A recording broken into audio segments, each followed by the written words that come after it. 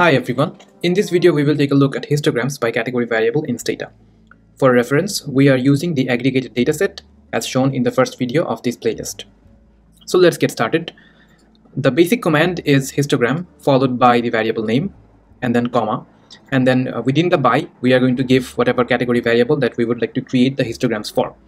I have also specified a total here, so this is going to generate another histogram where it takes all of the category together. So let's take a look at what happens when we run this command. We get this histogram, which is pretty default and pretty basic. One thing to notice is that we have these labels or the categories at the top. We have the x-axis and y-axis ticks here. We have some kind of node that comes at the bottom. So we will take a look at how we can customize each of these elements. In the second line here, what I've done is I've used the compact style. So what this does is it makes the graphs come closer and it's relatively compact compared to the first one. The category labels are actually subtitles. So in this graph object, these labels are actually treated as subtitles in STATA. And so if we would like to switch them on or switch them off, then we would have to do it invoking the subtitle command or the subtitle option within the command of histogram. So here we can see that I have specified subtitle and then I've given nothing within it. And when I run this and name this graph G3, what it does is it removes the subtitles. Fine, so let's see what we can do more.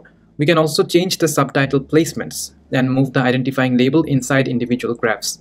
So by default, the subtitles are placed outside the graphs, and let's say we would like to move it somewhere within the graph. And we would also like to change its size as well. So here what I'm doing is I'm placing the subtitle and I'm not specifying nothing like this in the previous command. So this is going to give the subtitles according to the name of the categories. And then I'm specifying a position, ring 0, position 11, and then this little bit, no B expand. And what it does is it brings the subtitles to the leftmost corner at the top. So let's take a look at how we can select the position here. So ring 0, this moves the subtitle inside the graph's plot region.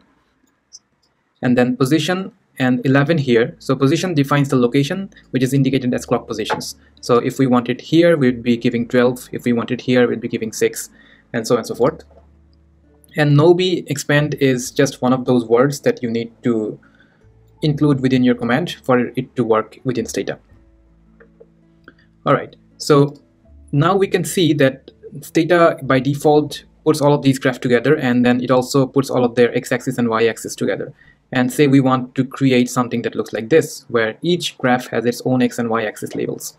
So we can do that by specifying this bit y rescale and x rescale, and we need to do it within the by command. And so this generates this graph. Now let's say we want to display the legend here. So by default the legend is switched off, but we can switch it on by specifying legend on within the parentheses of the by option. Now let's say we would like to turn off this little bit of note that comes up. So this is basically a note, so we can invoke the note command and we can specify that we don't want any note within this, so nothing.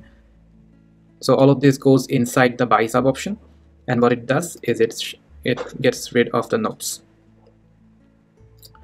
So now we have learned to customize these little bits of elements within the histogram.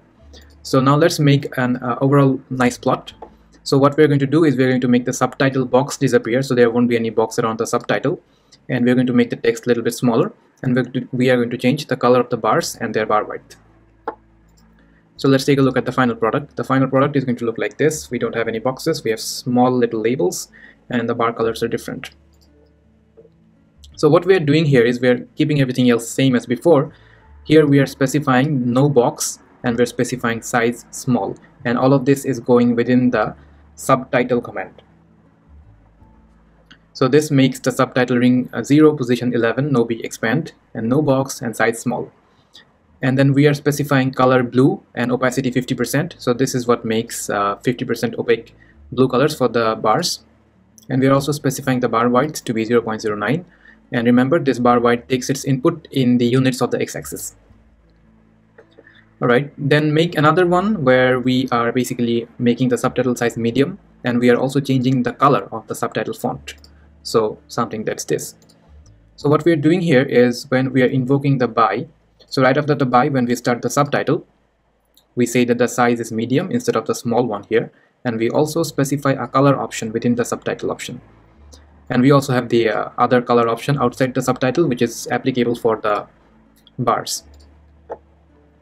Finally, let's create a histogram for black and white, giving fill color, blue fill color to black, gray fill color to white.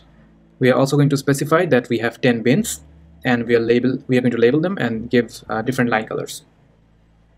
So in this case, I'm going to use a two-way command here. So two-way, the first graph object is going to be one histogram where I specify that race equals to 2, bin is equals to 10.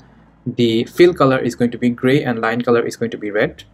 In the second graph object, it's going to be another histogram where race equals to 2, bin 10, fill color is blue and line color is purple. And we are giving the labels white and black.